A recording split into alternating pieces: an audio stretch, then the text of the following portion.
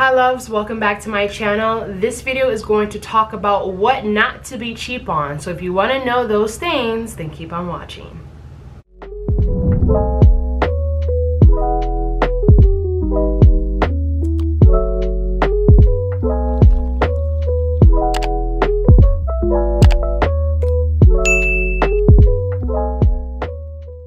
I am starting from a random place in my head. These are not in order, so do not think that one is more important than the other. I just really want it to be a free, open forum so we can just talk about it in a nice, laid back, environment and not be too uptight about these things. And it can be a different version for you. I'm not saying this is the #1 go-to list. This is just something that I've thought about and kind of accumulated over the years in my personal life, and I wanted to definitely give you guys the same information, so hopefully it can benefit you guys in the long run.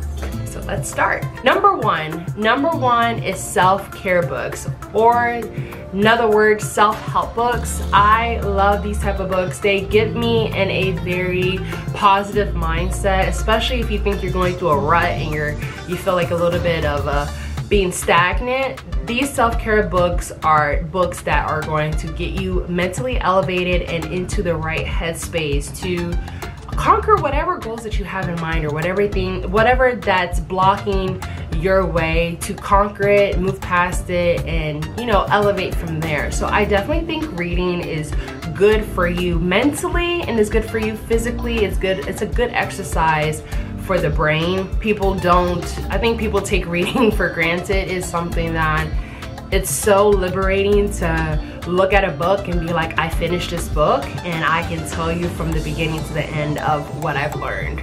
With self-care books, obviously it's 2024, so we have podcasts, we even have ebooks. I know some people don't like to hold actual paper books, and there's books that are online or on your phone and you could just hear the author read out loud to you. So there's different ways to read. I'm not saying there's just a one go-to way, but I want to reiterate and make this imperative that you please read, and however you read or whenever you read, just read. 1 hour a day is something that can be a very, very big impact on your reading history in the future. This is something that I personally love, and I think that is something that I will always love to do. I've been doing this before, college, before, basketball.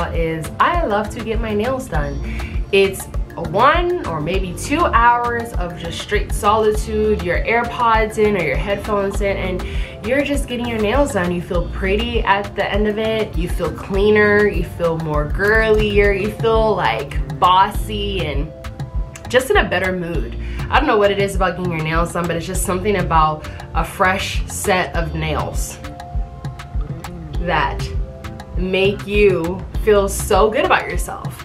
And some people might not be up for going to the nail salon every 3 weeks, and I try to do every 3 weeks, every 3.5, because the UV lighting in the nail salons, I just want to, just take it easy on my skin. So I understand that going to the nail salon might not be everybody's forte. However, even if you wanted to get your nails done at home and make your own little nail salon area with your nail gel kit and do your nails at home, that's fine too. But just making sure you feel good about yourself is something that I feel we should always be on top of, And also, I get it, there is hard times lately, and I understand that not everybody has the privilege to go to the nail salon and spend $60 on nails. So I understand that. So I definitely think prioritizing what you want to do. Do you want to buy a new pair of shoes, or do you want to get your nails done? I just make sure that you want to take the time out, whether it's getting your hair done or getting your nails done, to make sure you feel good about yourself and make sure you take care of yourself on the outside too. It's always on the outside and inside. I definitely think one is not over the other. I think it's a very, very perfect balance that you need to have, and if you have something that's over the other, things start to get a little crazy. Obviously, with great nails, I think obviously we have to talk about is skincare. Definitely invest in your skincare. I've talked about this numerous times on my channel. Invest in your skincare. I love having to find a product that I know works well with my skin, knowing that I have a skin condition. Yeah, it could be medically grade and it could be a little bit more expensive or very expensive compared to, you know, a generic name brand, but I know that that like specific product is going to really work well on my skin. And that's just priceless, I feel like. You know, when you see a lot of people that have problematic skin or hormonal acne, and you know, they're just they feel like really down about themselves and they don't have the best confidence. I really feel like we take for granted that having good skin, clear skin, something that you can monetize, is a blessing. It's something that is a privilege, because there's millions of people out here that don't know what's wrong with their skin and don't have the funds or the privilege or the resources to figure out what's wrong with their skin to combat that issue. So I definitely say that do not go cheap with your skincare. I feel like going cheap with your skincare sometimes is not always the best, you know? It just kind of like puts a little band-aid on the issue, and it doesn't really go in as far as like really figuring out like what is truly wrong with your skin. I definitely have said this in my previous videos, to always find the time to find a dermatologist. I have a dermatologist that I love very dearly, and they are the best. And I want people to understand that if you can buy shoes or get your hair done, get that nice car, you should be able to find a dermatologist that you work well with and that works well with your skin, and stick by that person, stick by that professional. Having a dermatologist is like, it's such an asset to having great skincare. So I wanna make this a prime note, please find a dermatologist. I am a sucker for great perfumes. I have a beautiful shelf of perfumes that I have collected over the years, and probably gonna collect more in the near future, but I love smelling good. I love perfumes that last long. I like a grown woman scent. I like a very earthy tone scent. I'm not really into like a lot of floral scents. Nothing too harsh, nothing too that's overbearing, something that's very subtle. I love great perfume, and I feel like when you meet somebody and you hug that person, or you even greet that person and you're within like close distance from that person, and they compliment you about like, oh my gosh, you smell so good, like what is this, like where is the perfume from? I like compliments like that. I think that makes my day. And I don't know about you guys, but when people tell me that I smell nice, it makes me feel good. It makes me feel good. So I want to let you guys know that, like, forget the Bath and Body Works, forget Victoria's Secret, invest in good perfume. And you don't need to buy 5-10 perfumes per year.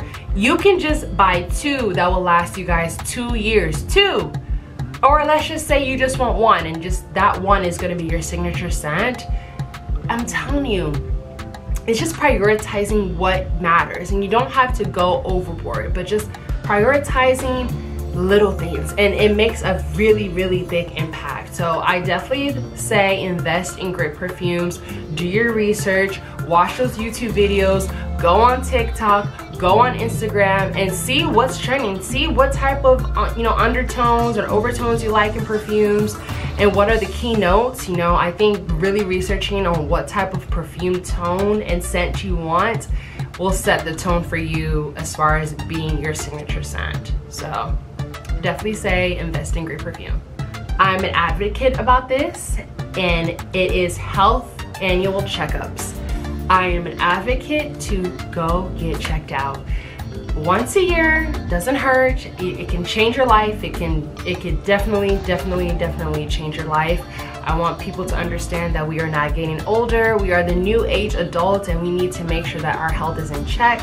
and that means also, you know, great diet. You know, obviously I am not the best person or the spokesperson to tell you what to eat and what not to eat. I am not a dietitian. However, I do believe in moderation. I do believe in understanding that if you're craving a burger on a weekend, go get that burger, you know? And if you want to wild out on the weekend and then eat a salad on Monday, you do that.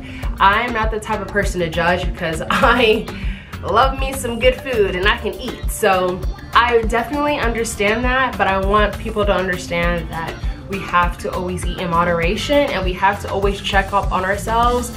And that means as women too, going to the OBGYN, just making sure that we are all good to go. And once a year, it's not gonna hurt you to go and check up and go to your, you know, physician and get your annual checkup. It's not gonna hurt. Please get checked out. These are the pillars on things to not be cheap on. You can't be cheap on your health. Health is priceless. Health is wealth. You know that saying, health is wealth?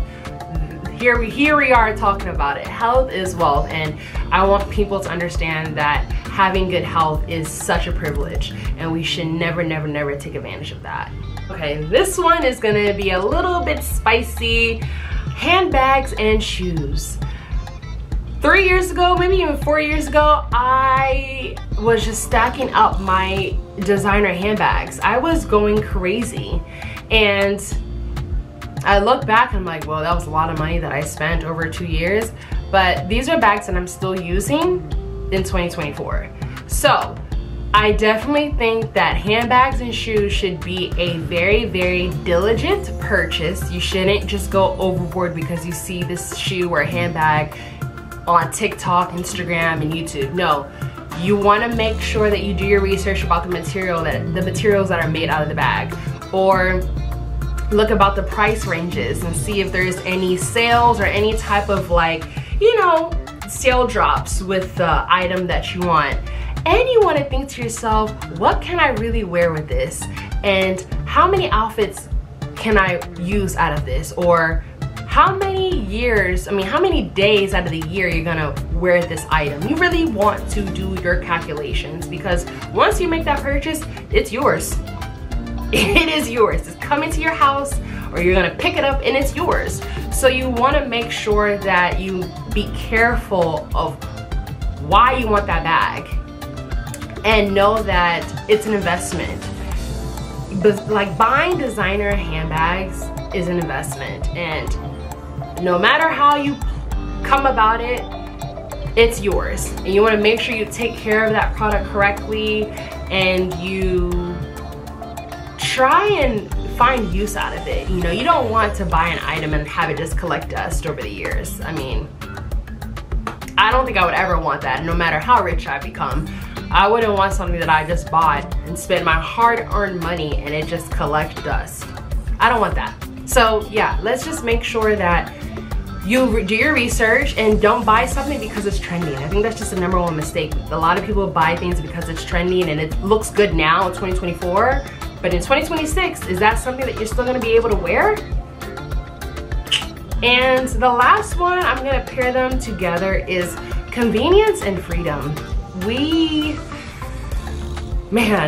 Like, I remember when I just graduated college, I'm just like, oh my gosh, like, what am I gonna do with my career? And like, how I'm gonna be able to pay for this, and how I'm gonna be able to travel and this and that. And I used to be envious of people after I just graduated, just going on trips and getting these big jobs. And I was like, oh my gosh, like, why not me?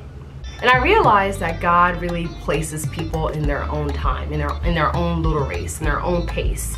And you cannot look at somebody else and think, woe is me. But look at that person as a sense of inspiration. Look at that person as a sense of motivation. And that's what kept me going after my journey of finding myself, to understand that my freedom, my convenience to do whatever I want to do will come in due time. I just have to do the work. I just have to put in the effort and the time, and it will all come. So I want to tell people that freedom comes with a price. It comes with a lot of sacrifice, and it comes from understanding that you might have to miss certain events. You might have to miss trips. You might have to miss events. for what you truly want. But it all will be priceless and it'll be worth it in the end. So I want people to understand that convenience and freedom goes hand in hand, and it is something that will take money and time and energy to get to where you want to go. So I wanted to just reiterate that. I think people look at other people online and think, oh my gosh, they have it so good, but they don't understand the energy and time and sleepless nights that people go through to get to where they are, so they can post that big post of, you know, their big event that they've accomplished on Instagram, but they don't know the time behind it. They don't know the crying and the doubt talks. They don't know about that. So I just wanted to just reiterate that social media is not a real place, and these people are real people with real feelings, and people are just they're going through their own personal battles. They're going through their own personal battles, and you have to make sure that you focus on you and get through what you need to get through to get to the other side. So that is it, loves. This is my list of things to not be cheap on. I hope you guys enjoyed this video. If you have any other topics or things that you want to add to this list, put them in the comments below to hear what you guys wouldn't be cheap on. So don't forget to like, share, and subscribe, and I'll see you lovies later. Bye.